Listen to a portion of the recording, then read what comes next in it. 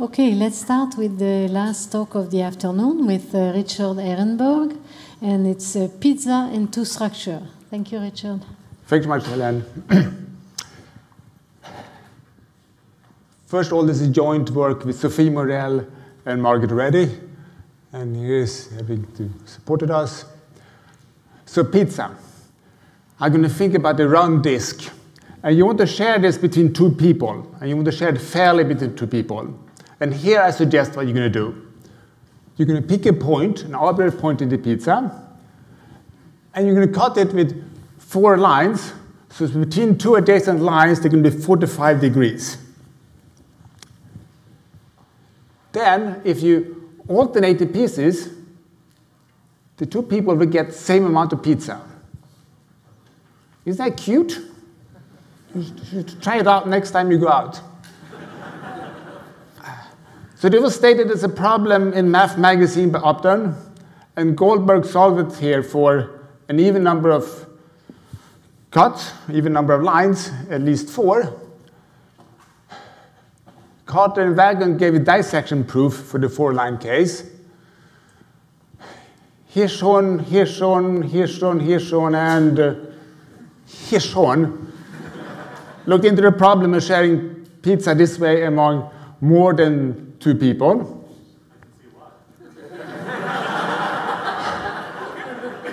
Yeah. Okay. It fails for an odd number of lines, and the dissection proofs are for 2K lines there. The classical proof is that you can rotate the lines and see how much the amount of pizza changes. But I want you to think about these 4 lines this way.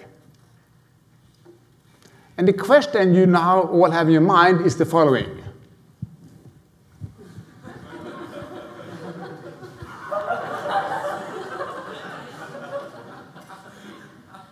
Yes, I failed English literature. But I would like to go up in higher dimensions. I have a vector space V. I have a set of unit vectors.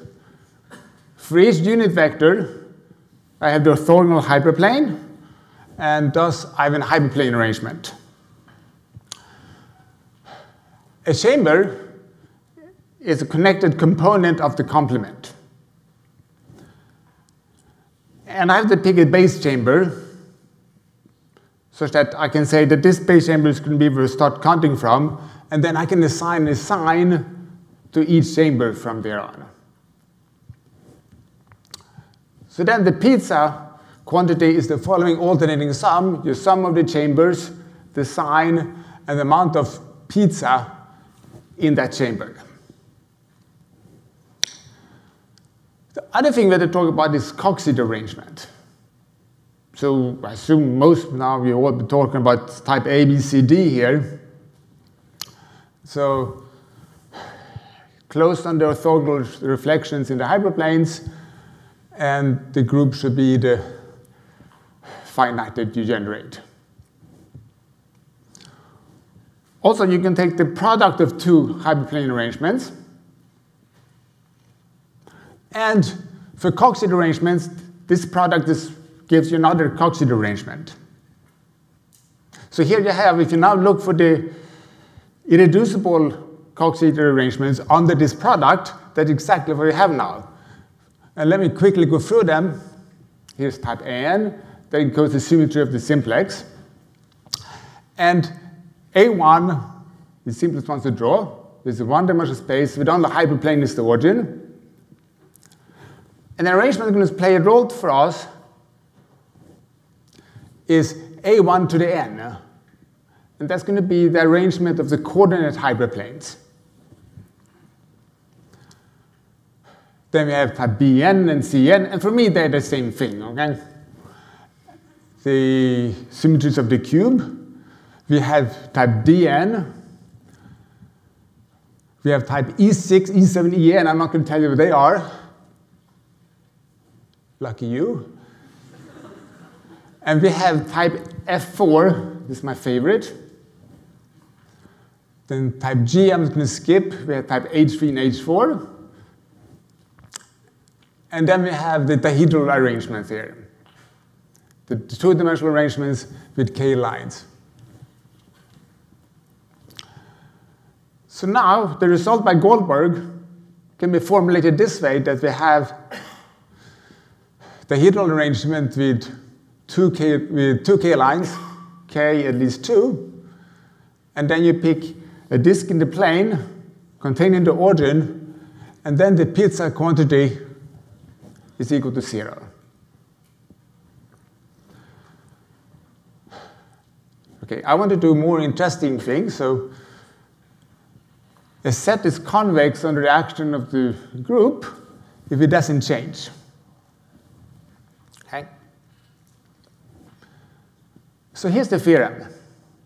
I take a Coxeter arrangement, and I want this condition that the negative of the identity map should be in the Coxeter group. And I do not want to have the coordinate hyperplanes. I do not want to have A1 to the n. Then if you pick a point A and you look at the action of the group of A and that convex hull, if that's inside the pizza, then the pizza quantity of this shifted pizza k plus A is equal to 0. So we can go out and share pizza in higher dimensions. Okay. Quick history continued. For balls, this was considered by Fredriksson in the type A1 cross a dihedral arrangement. And more recently, Barilov proved it for type Bn. So this condition, that the negative identity map is in the Coxeter group, what does it mean? Well, it says that the arrangement is a product arrangement of all the following factors. It's a long list. So it's better to look what's not in the list. So type A for dimensions 2 and higher is not there. Type D in odd dimensions is not there. E6 is not there. And the odd dihedral arrangements are not there. The other thing we have to look at is, what is this special with A1 to the n? The coordinate hyperplane arrangement. Well, to help the picture, let me also draw in the line here that xi equal to 2ai.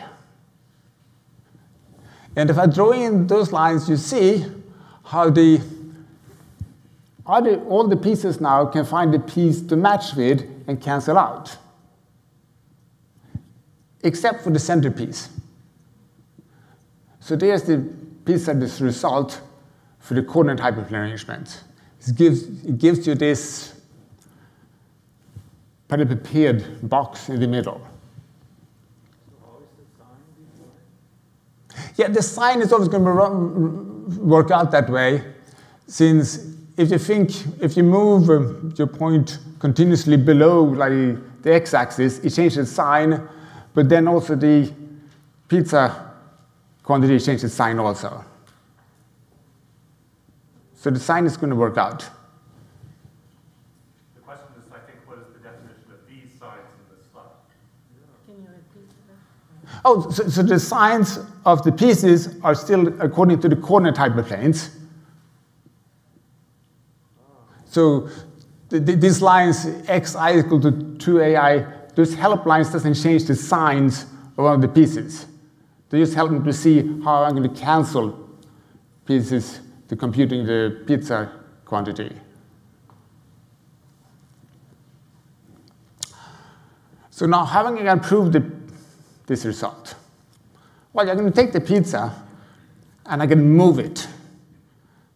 I can see how it changes. What's the derivative of the pizza quantity? However,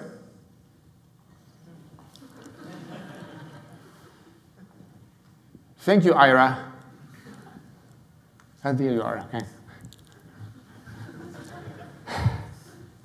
Do we really need to use calculus? I mean, if I have two sets, I want to show that they have the same volume. The best way is a dissection proof. You take one set, you cut it into pieces, and you rearrange them to form the other set. Agree? That's the way to prove that two sets have the same volume. Okay? Well, to do that, take a nice collection of subsets here of space. And I want to have these quantities that close on the finite intersection. If I move pieces around, it should still be in the set. If I intersect with a half space, it's still the intersection could be in there. And I want to be nice on the Cartesian products. So now I form the abelian group generated by them. But I also want to now have this property is that the empty set evaluates to 0. So I'm going to put in that relation. I want inclusion-exclusion to hold. And I want it under moving a piece around, that's not going to change the value. So I want to work inside this huge abelian group. So if two things are equal in this group, that means there is a dissection proof to prove that. So the abstract pizza quantity takes place in this abelian group. So the abstract pizza theorem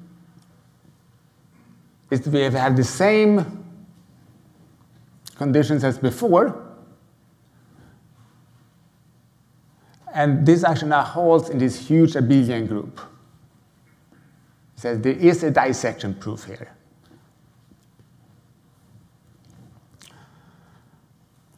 How are we going to prove it? Well, we have to go back to root systems, or rather, note that I'm not doing classical crystallographic root systems. I'm doing pseudo-root systems. So these are my conditions I have. And note that, as before, I can divide in my pseudo-roots into positive and negative. And here's the important definition by Rebecca Herb.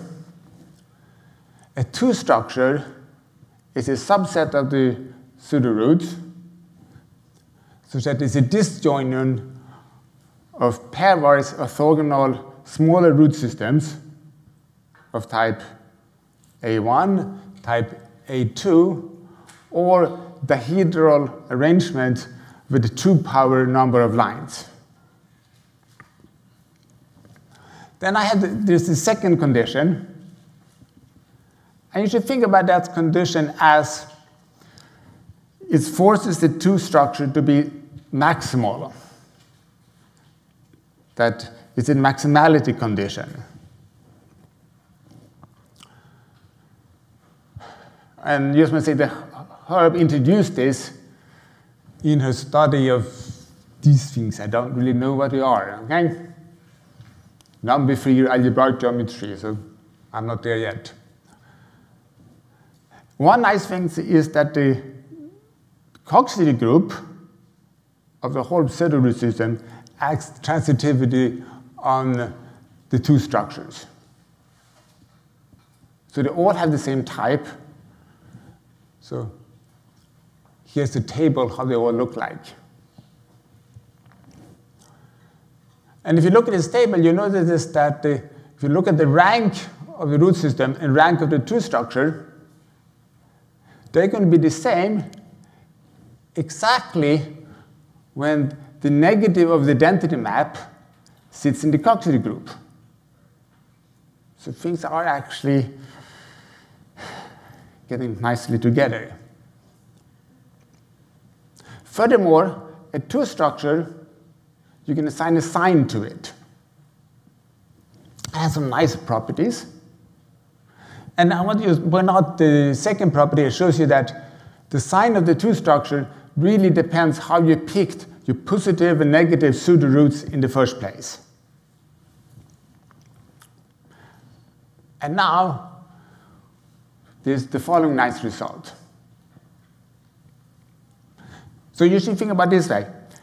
If you are going to evaluate the pizza quantity for a Coxeter system, you can do that by summing over all two structures. taking the sign of the 2 structure and then the pizza quantity for that 2 structure.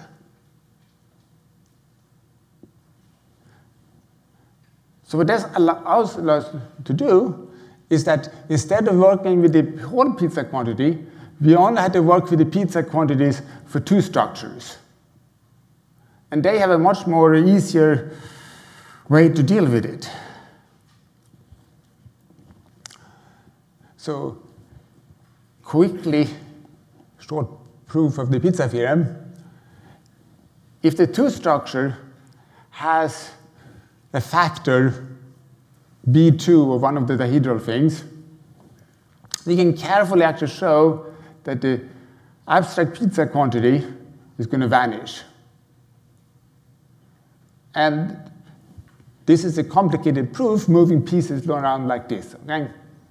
So I can spare you the details. For the second case, let me remind you here about the classical Wallace-Bolyai-Gurman theorem. That is, if you have 2 polygons in a plane with the same area, you can find a dissection proof. You can find a dissection going from one to the other one. Now, this is not true in higher dimensions, as we know from Hilbert's third problem, but it is true for things we can build up from parallel topes. So, in the second case here, is that every 2 structure types A1 to the n, the coordinate hyperplanes. Then if you evaluate it, it's going to be, just like we did earlier, it's going to be that center box of the pizza. But remember now, that's just for that 2 structure. So what we have is a signed sum of those parallelepipeds. And then, using the Wallace-Bolyai-Gurman theorem for parallel topes, we can actually show they're going to vanish. So that was a quick proof, okay? But it gives us more now, because we did this dissection proof. So if you now instead are not interested in just the volumes of the slices of pizza, but you can do the intrinsic volume instead. I have a mistake. I should write in intrinsic volumes instead. Oh well. Okay? That also now, you know directly, is going to vanish. So you get lots of things for free here. So you know, for instance, that if you take the surface area of each slice, that sum is going to alternate and go equal to 0 also.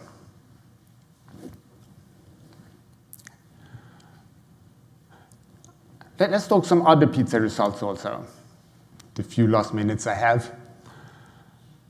Here's another theorem we're able to prove. Now we have the condition that the number of hyperplanes in the Coxeter group have the same parity as the dimension we are in.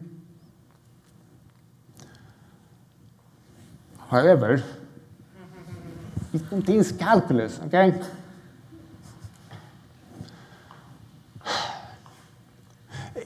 The nice thing is it covers a few more Coxeter arrangements. It covers E6 and covers type AN here in dimensions congruent to 0 and 1 mod 4.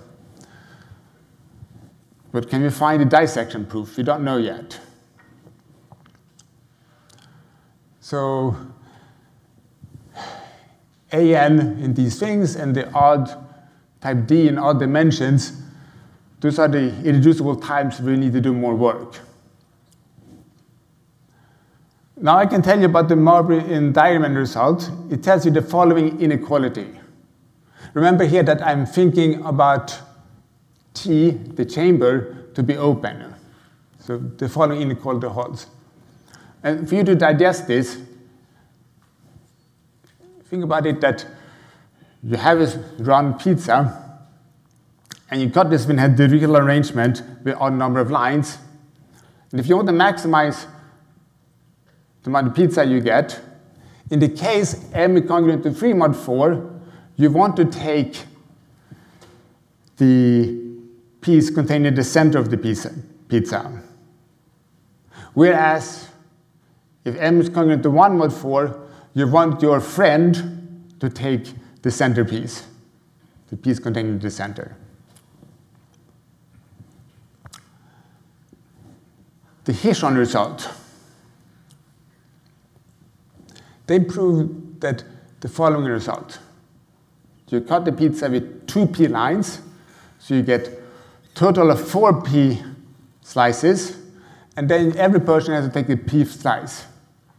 And that gives a fair division of the pizza. I don't know if they tried this out in practice, okay? Okay. But that gives the question, which arrangements for in higher dimensions can we do this for more than 2 people? And we have a partial answer here for 4 dimensions and 4 people. And this is why F4 is my favorite type. Because F4, if you know your root systems, has long and short roots. The long roots form a D4, the short roots forms another D4. So you have the nice decomposition here. So now you can actually give 3 signs to a chamber. The sign is going to have in the F4, the sign is going to have in D4, and the sign is going to have in the other D4. And they're related by the following nice rule. So you can let the people be, the 4 people, we can call them plus plus, plus minus, minus plus, and minus minus. And now by using the pizza theorem for H1, H2, and H here, we get the following equalities. And that's an easy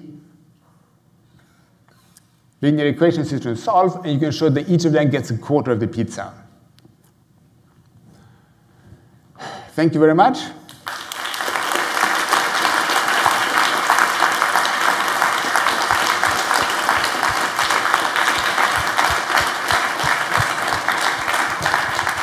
Or perhaps I should say bon appetit. Yes. Okay. Thank you, Richard. Do we And have... there are the references. Yes. Okay. Do we have question for Richard? Do you think similar arguments would work for pizzas over finite fields? Can you repeat? Okay. Pizzas over finite fields. I have not thought about pizzas over finite fields. So I don't know. Other question? Wick? Great talk, Richard. Thank you. Any hope for like lattice point counting? I haven't thought about that. So Wick asked about if this can be helpful with lattice point counting.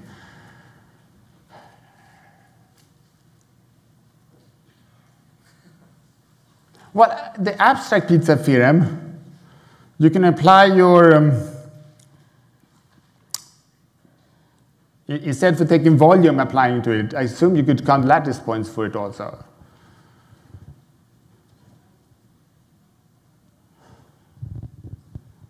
You're looking for the pepperoni in the pizza here, okay?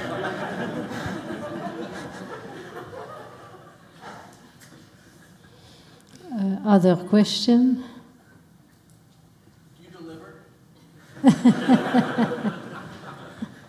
Sadly enough, I don't even cook pizza at home, okay? Okay, so I think we're all hungry, but we have to go. We first have to go to the poster session. And thank you again, Richard. Thank you much.